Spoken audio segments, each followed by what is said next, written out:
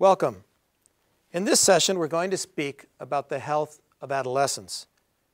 By the time you finish this session, you should be able to define adolescence and speak about the special importance of adolescent health.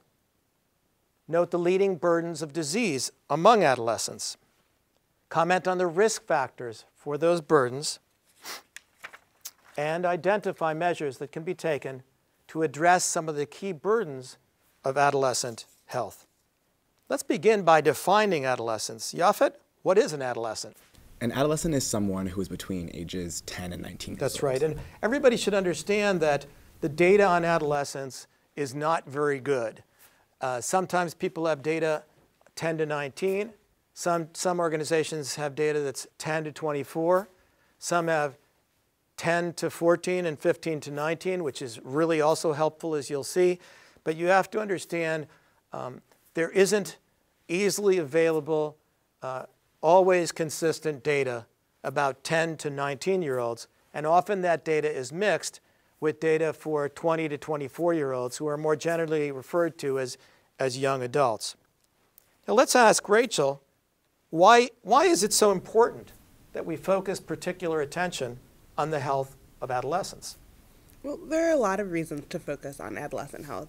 One, there are a large number of adolescents globally, especially in the developing world, and they face a health burden that's unique.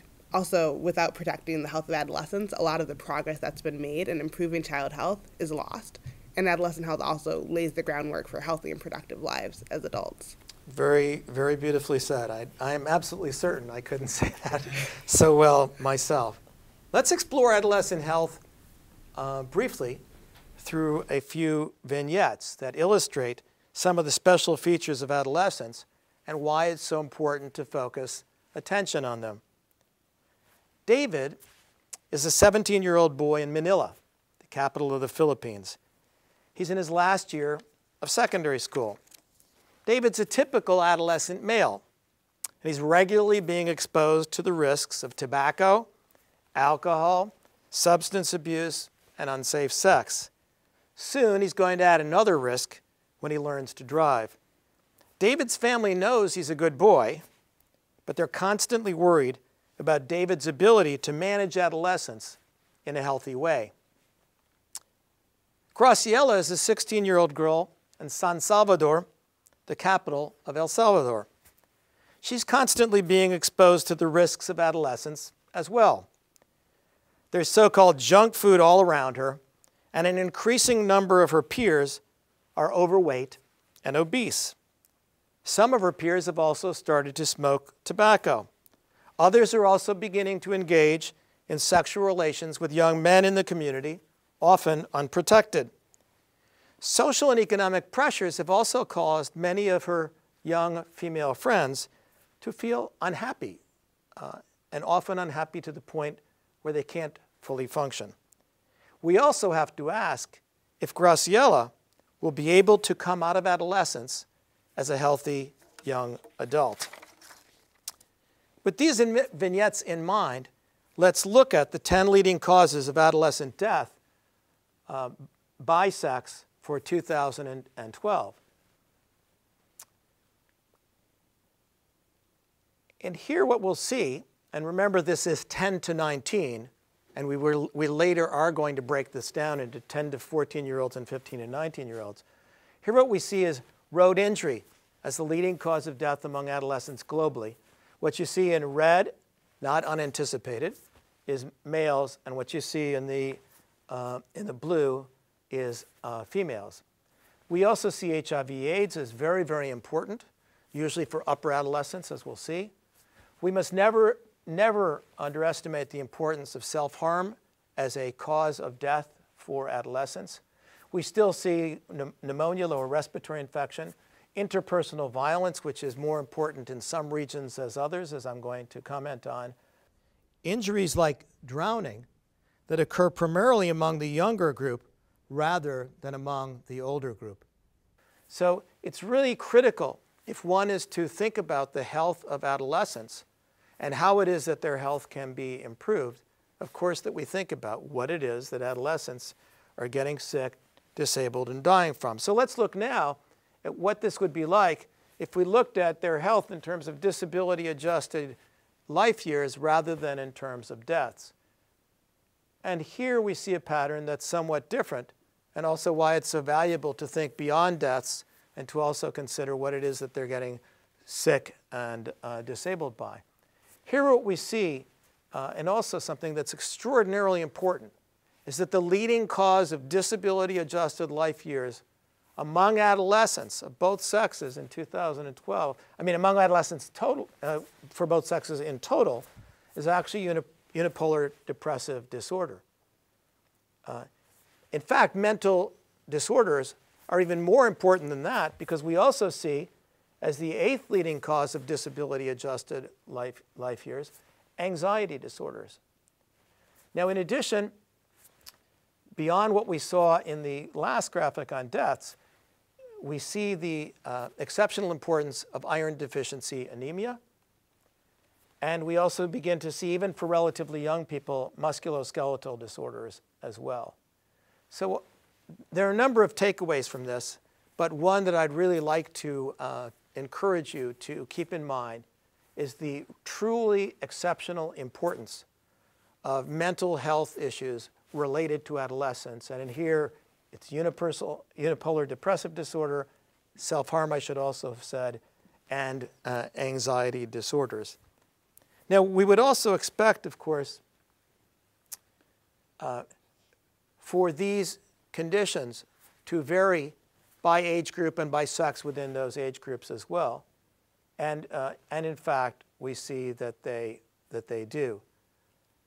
Road traffic injuries are always more important, always, I think we could say, more important for males than they are for females. And yet here what we see for females is the exceptional importance of HIV/AIDS, which we're also going to talk further about. Here what we see, given that these are low and middle income countries, is in the younger group we continue to see some causes that are communicable: lower respiratory infections and diarrheal disease and malaria. As children get older, we still see malaria, but we see less communicable disease. They're older, hopefully they're stronger, hopefully they're thriving better, hopefully they're better nourished as well. But as children get older, what we see is they face the risks now increasingly of road traffic injury, of interpersonal violence, and of self-harm, which for females 15 to 19 in low and middle income countries in this year was actually the leading cause of death. Okay? Here in this graphic, what we're going to look at is the leading causes of disability-adjusted life years globally by age group in 2010. The slide is divided into 4 different age groups: 5 to 9 children, young adolescents, upper adolescents, and young adults. There's a lot on this slide, so I'm just going to comment on a few things. Among the younger group, you would expect to see continuing deaths from and disability-adjusted life years due to some communicable diseases, as well as the beginning of DALYs and deaths that relate to exposure to accidents and injuries. And in fact, that's what we see. As we move along the life course, and as children go from 5 to 9 toward 15 to 19 and 20 to 24, what we see is a larger share of the total DALYs that are attributable to mental health disorders, to HIV/AIDS, as well as to road traffic injuries and interpersonal violence. And it's really important, again, if one wants to enhance the health of adolescents, to break adolescents down into different age groups, identify the causes of disability-adjusted life years and deaths in those age groups, the risk factors that relate to them, and then begin to decide what are the most appropriate, cost-effective measures that can be taken, hopefully in doable and sustainable ways, to help enable better health among adolescents. Now, as we consider the burden of disease among adolescents, it's important to elaborate on a number of the specific issues that came up in the last graphic, and even in the ones before that. And I'm going to comment just briefly on them, but I encourage all of you to explore further on your own these really important issues and how they relate to adolescent health. Early pregnancy and childbirth are really fundamental to adolescent health. I'm sure everyone understands that the maternal deaths, that women are at greatest risk of a maternal death at very young ages or relatively older ages as well. And we're living in a world in which about 11% of all births occur among adolescents. And by the time women are 18, about 20% of all women by the time they're 18 have actually given birth. And many of these are women who have not been particularly well nourished, who are not particularly well educated, who may not have the knowledge they need to maintain their own health or try to ensure the health of a young child. And this is a major issue, especially in some countries and some regions, for the health of adolescents. HIV/AIDS also extremely important to adolescent health. In fact, there are 2 million adolescents in the world today who are HIV positive. And in some countries, up to 60% of the new infections occur among people who are 15 to 24 years of age. It wouldn't be surprised, and this is communicable diseases, it wouldn't be a surprise in environments in which the rates of HIV prevalence are high to also see that tuberculosis, which is an opportunistic infection of HIV, often goes hand in hand in those settings. And an important number of adolescents are actually infected with tuberculosis. This is non-communicable diseases, and we've talked a little bit in the vignette about the fact that an increasing share of adolescents in the world are actually overweight and often obese, and are more and more being exposed to the risk factors that relate to this growing amount of overweight and obesity. Now, it's been estimated that 10 to 20% of all the adolescents in the world suffer from mental health conditions. And we've already seen in the graphic on disability-adjusted life years the exceptional importance of mental health to the overall health of adolescents. Interpersonal violence we also saw, and it's in some regions of the world, this is more important than in others. And in Latin America and the Caribbean region, interpersonal violence is the leading cause of death of adolescent males. And finally, we know that as children become upper adolescents, they get more and more exposed, especially in places that aren't able to manage very effectively road safety, to road traffic injuries. Now, there are a number of measures that can be taken to enable better adolescent health, and several important approaches that have been recommended for how one might think about and deal with adolescent health as well. One is the importance of taking a life course perspective, and that is to think about adolescents, as we've seen in the graphics, and the conditions that they face, the risk factors they face, and the burden of disease as it evolves from their being younger adolescents to upper adolescents. Second, we know that the health of everyone has to do with what we call social determinants, but this is really especially important as well for adolescents. What are the circumstances under which they're living? What is the environment in which they live? What is the extent to which they can avail themselves of education? Or by contrast, they're just kind of hanging around and exposed to a variety of things like tobacco, alcohol, and substance abuse. What's the extent to which they have access to jobs that can help them move ahead in ways that will allow them to be all that they can do? All of these have an impact on health. And when we're thinking about adolescence, it's very important to keep in mind the social determinants of health.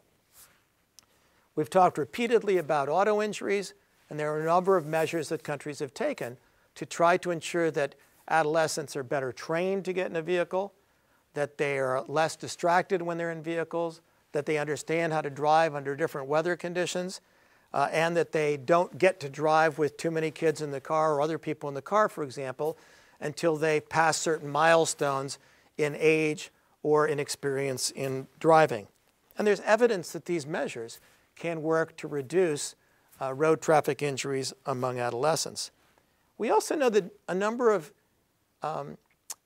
health services aren't really set up to deal with adolescents. Adolescents have particular needs. They're a particular age group. We've talked about, and Rachel was kind enough to comment very nicely about what's so special about them. Adolescents need to be comfortable coming to health services, seeking health services, learning from those health service providers what they haven't learned elsewhere about appropriate health behaviors. And just like UNICEF created baby-friendly hospitals, it's really important for health systems to make themselves places where adolescents can feel comfortable and welcome and wish to come when they need either services or knowledge to try to maintain a healthy life. Now, it's really important as well, of course, to focus on reproductive health, especially among upper adolescents, but younger adolescents are often also very much need to understand reproductive health issues and be prepared for the life to come. It's really important to try to create an environment that enables children to stay in school, thrive in school, seek well-paying employment after that, and to avoid the risks that come with early and unprotected sexual relations, early marriage, and early childhood. Now, having said this, it's also important to note how